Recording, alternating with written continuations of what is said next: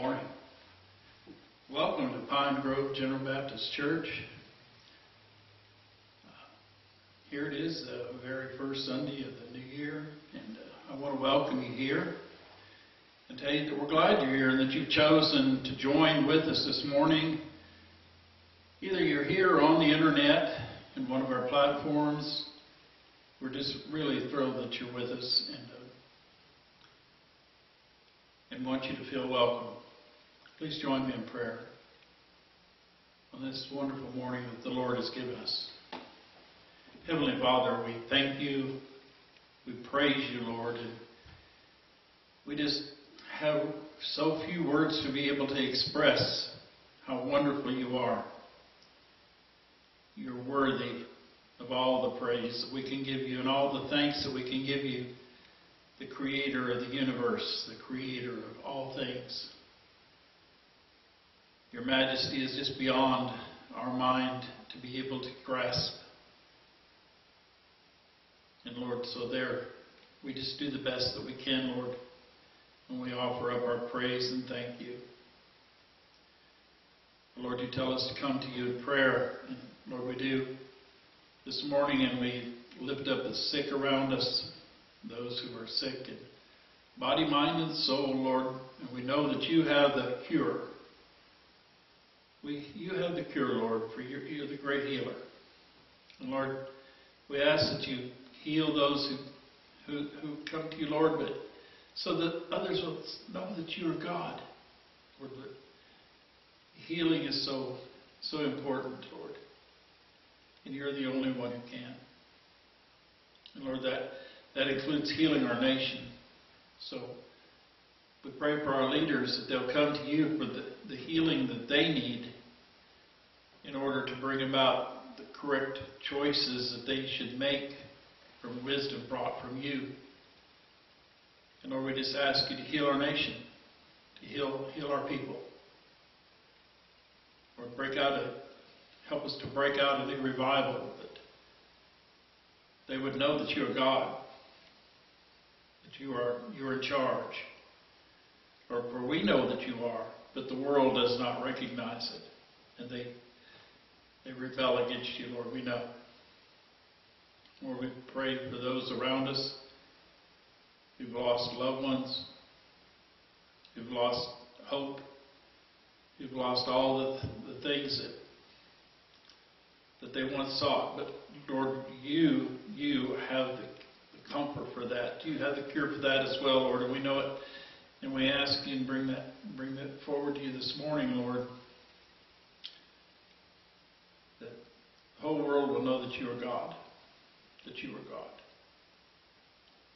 And Lord, again, we thank you, we praise you, we thank you for the answer to our prayers, for we know that our prayers don't go up and be unanswered, that they are answered, if we understand or not. But we ask you that you'll be with me this morning. Help me to say the things that you would have me to say. In Jesus' name, Lord. Amen. So, again, this morning, Christ died on the cross and arose on the third day to pay the sin debt for all mankind. Some people don't want you to know that. Satan certainly doesn't want you to know that. And so those who are influenced by him don't want you to know. But he did. He did it. And he did it freely so that all men could have the opportunity to lead their lives of sin and rebellion, that life that will lead to nothing but destruction, eternal destruction. He did that so that we could come to know God and enter eternal life through him, through Jesus. John chapter 15, verse 5, a little different this morning, but I want to read you this. It says, I am the vine, you are the branches. If you remain in me and I in you, you will bear much fruit. Apart from me, you can do nothing. How true that is. And when we forget to include him, we can't even spread the simple message. The gospel message is what's important. The gospel from our Father. And to let all people know that it applies to everyone, no matter who you are, what you've done. Doesn't matter about what church you go to. It doesn't matter about who the preacher is. It only matters about Jesus Christ and what He's done for us. That's the gospel message.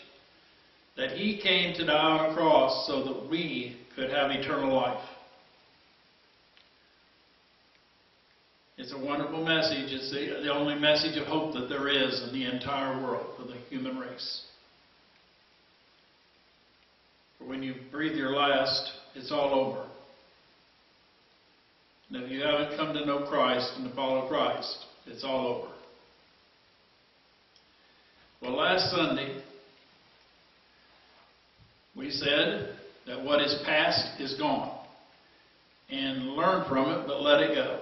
Basically, that's what the message was about. So we didn't dwell on those things that we've learned before. We're leaving them, letting them go.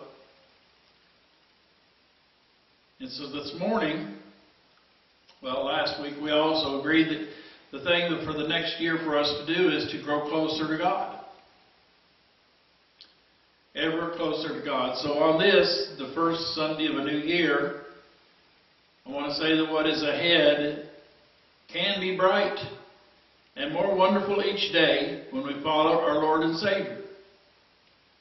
The world doesn't want us to know that either. The world wants us to think about the past and the things that have happened wrong.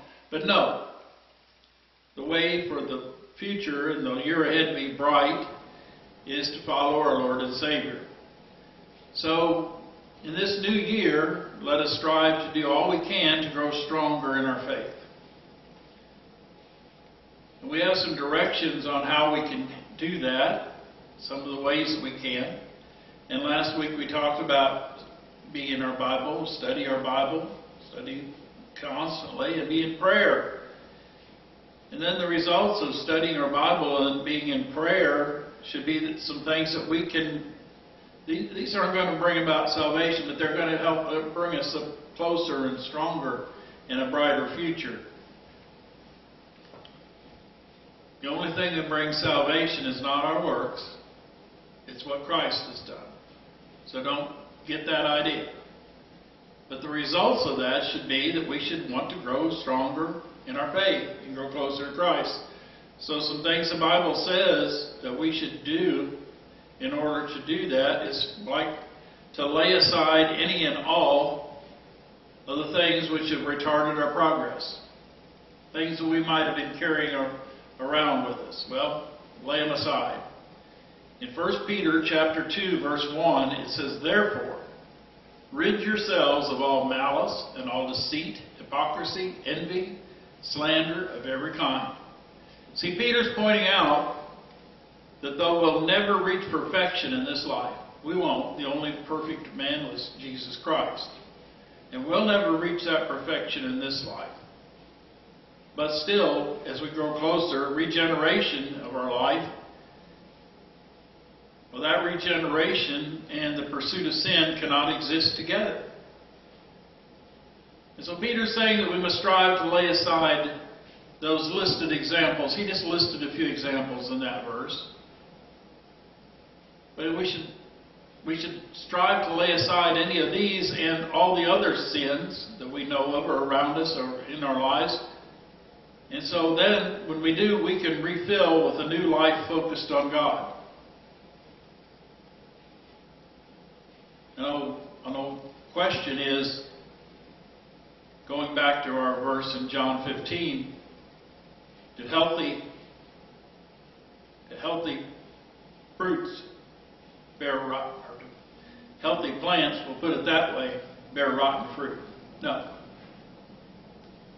So when we're healthy and we've kicked out or thrown out all those things, it shouldn't be those things that shouldn't be that are mentioned here in 1 Peter out of our life. Well, then we have a place to refill with a new life focused on God. Another thing that we should do is to lay aside any remaining lukewarmness. Lukewarmness is in Revelations.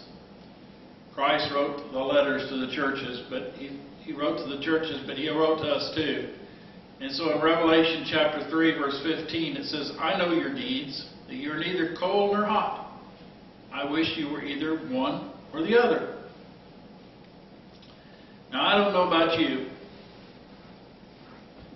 We all know that I like to eat. And I don't know about you, but when a certain dish is supposed to be served hot, I want it served hot. Okay? I'm not going to complain too much because it's food, but I really want it to be served hot.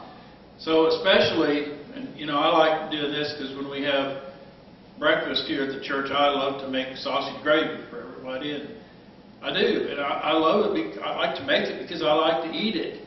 And something that's like the cream sausage gravy that we make, well, we always know that it's best when it's served when it's first made and kept hot. So, it's never as good when cold. It's certainly not as good when it's reheated. And if you let it set, it tends to separate into oil into solids, and it's not very appetizing. So listen to what Jesus had said there. See, Jesus wants us to be hot, on fire for Him, not lukewarm. When we're going to try to grow closer, well, we need to get rid of any remaining lukewarmness that is in our life. Also, we could lay aside, we must lay aside any remaining worldliness. 1 John chapter 2, verse 15 says, "Do not love the world or anything in the world. If anyone loves the world, the love of the Father is not in him." That means we don't love God if we love the world. See, love exhibits an extreme preference. That's what love is. When we love someone, we want to be with them. We want to be with them and want to spend our time with them. Well, if that's so, we'll love for anything other than God takes away time that we are to spend with Him and in His ways. Scripture tells us repeatedly that our God is a jealous God who desires His people to look to Him only. Look to Him only. And not to love the world in any way. We have to live in it. We'll live here, but be separate from it. Don't love it. It's not going to last. It's not our final home. Our final home is either with God or in hell. So why should we apply our love to this world? Apply our love only to God. We should lay aside any old and also any new sorrows. We said last week, those things are past, let them go. Well, things that happen to us in our life are pretty hard to get rid of, but we can. See, Psalm 55, verse 22 says, "Cast your cares on the Lord, and He will sustain you. He will never let the righteous be shaken." David got it. That's why I love to read the Psalms. And we know that, yes, new cares will come. And even in the most sheltered life, trials, troubles, storms, disappointments, they're going to come. No matter. It'll happen to us all. But they must be given over to God so as to help build our faith. There's an old saying, and it says, and I think I've given this before, but it's a really great illustration. When those kind of things come. This old saying says, "A piece of wax and a piece of clay can be placed at an equal distance from a flame. One will be melted and the other hardened." See, it depends on our response to those things that come to us in our life. And our response as Christians must have only one outcome. That we must place our trust in God in all things. and not worry about our sorrows, our new troubles, but cast our cares on the Lord. Going back to 1 Peter chapter 2, I want to read the rest, I guess, for the next 6 verses or so. 1 Peter chapter 2, verse 2 says, like newborn babies, crave pure spiritual milk, so that by it you may grow up in your salvation. Now that you have tasted that the Lord is good, as you come to Him, the living stone, rejected by human, but chosen by God, and precious to Him, you also, like living stones, are being built into a spiritual house to be a holy priesthood, offering spiritual sacrifices acceptable to God through Jesus Christ. For in Scripture it says, see, I lay a stone in Zion, a chosen and precious cornerstone, and the one who trusts in Him will never be put to shame. God loves us. He truly does. But like any good father, He wants us to grow into healthy spiritual adults. Now, I've experienced enough life in my 70 years to know the change for the better doesn't come as quickly as we might hope for. And that lasting, beneficial change has come even slower. But unless that type of change is wanted, it comes not at all. See, it's easier to fall than to climb. You know why? Because falling takes no talent or effort. So that kind of change comes when we let go of the focus on our goal. Well, as Christians, our goal is to allow God to change us without resisting, allow Him to change us and to build us into what He would have us to be. A quote for this morning, a summarized Bible puts it this way: the Word of God is the proper and necessary food for the soul, which, if rightly used, does not leave a man as it finds him, but improves him, causing him to realize his spiritual position in the world, the duty of patient and Christ-like submission, and the necessity of purging out those things from the life which are contrary to Christ. So this morning, lay aside the things that should not be a part of our life. Purge them out. It'll take constant work. It'll take constant prayer. It'll take constant study. And we'll never reach perfection. But that doesn't mean that we can't try. And by trying, increase our faith in growing closer and closer to our Savior. So again, this morning, if you're listening and know that you've allowed your focus on our awesome and powerful God to slip, and that you're not putting your entire trust in Jesus and are going your own way, and maybe you've never even considered making Jesus a complete Lord of your life, well, why not start the new year out right? Now is the time to seek Jesus. Now is the time to ask Him into your life as Lord. You can do that in a simple prayer just by asking Him into your life. Telling Him you'll repent, you're willing to let Him shape your life. Confess Him to other people.